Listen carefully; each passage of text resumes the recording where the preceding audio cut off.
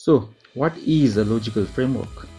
Logical framework, or the Logframe, is a linear logical sequence describing how the project or the program will create the desired change. It is usually represented in the form of a table, and it links project input, activities, output, outcome, and the impact in a simple and clear relationship, along with the indicators, risk, and assumptions. But some experts have pointed out that the Logframe is too simplistic in its approach, and it only looks at the specific pathway that the project or program will bring, leaving out other unintended results and outcomes.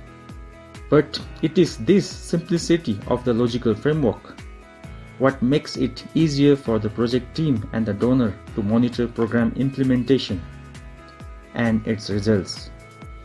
No wonder it is widely used across the world.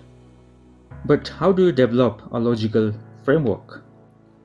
To create one, we need to link the impact, the outcome, outputs, and the activities with a logic. We usually start with the impact or the goal and come down towards the activity. At each step, we also have the assumptions and the risk. So in this example, we can see that the goal or the impact of the project is to increase the number of primary students continue to high school by 10% within 3 years. But to achieve this goal or the impact, we need to improve the reading proficiency among the children in grade 5 to 6 by 20% within 3 years.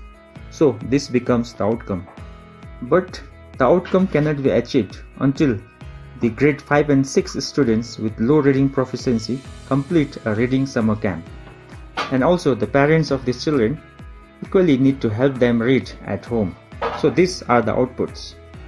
But to achieve the outputs, the project has to run 5 reading summer camps for children who are low at reading proficiency.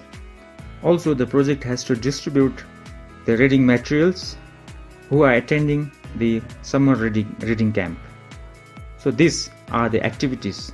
So we can see that there is a clear logical sequence and relationship between the goal or the impact, the outcome, the outputs, and the activities. But we also need to add a couple of new things, such as the indicators, which tells us how we are going to measure the results at each level. We also need to add the means of verification, which tells us from where we are going to get the data, and finally the risk and assumptions of the project, which informs us about the broader environment within which the project is being implemented.